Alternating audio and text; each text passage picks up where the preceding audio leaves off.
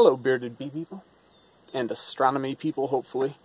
Welcome back to BKB's, B&K Bees. I want to kind of bring attention to the fact that I have another channel. It's called B&K Science And Astronomy, and I have not really paid a whole lot of attention to it recently, but I want to more, and I intend on doing that more, and so I would like for any of you guys that are interested to head over there and join me, and we will do a lot of astronomy videos, astronomy in general, science videos. But as you can see by this contraption, I am an astrophotographer. So I take pictures of the really far away, the really faint. Tonight I'm hopefully going to finish my project on what's called the Markarian's chain, and it's a chain of galaxies that kind of make a nice Nike swoosh in the southern sky here in late spring. It's kind of getting a little bit low in the sky to be finishing this project, but I think a couple more hours of integration time tonight will make it turn out pretty well, hopefully. What I have so far is good, but not good enough, so I just want to add a little bit more data to it. There's a tiny sliver of a moon that I don't know if you're going to be able to see behind me, but that shouldn't be too much of an issue. What is more of an issue that I'm concerned about are those wispy clouds. So hopefully they hurry up and get the heck out of here. But yeah, so what I'm going to do right now is start cooling my camera. And what that means is essentially I'm just cooling the sensor down to hopefully 10 degrees below 0 Celsius.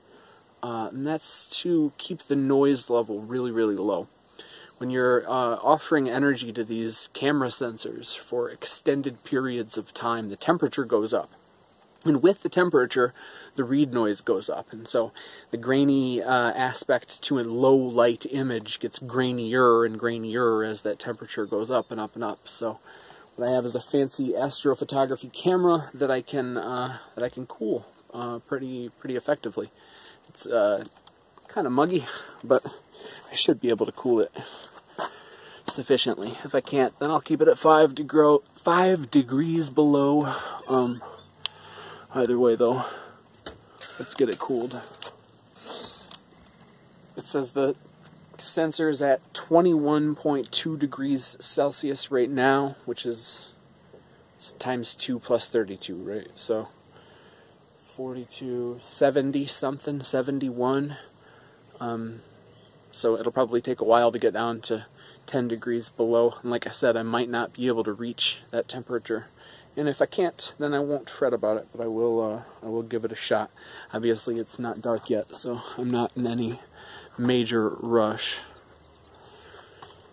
So yeah, originally on this new channel, I had intended on doing astrophotography videos, and then some, as I had mentioned, some general science videos. I have like a passing interest in rocketry, so I would very much like to get more into that and dive deeper into that.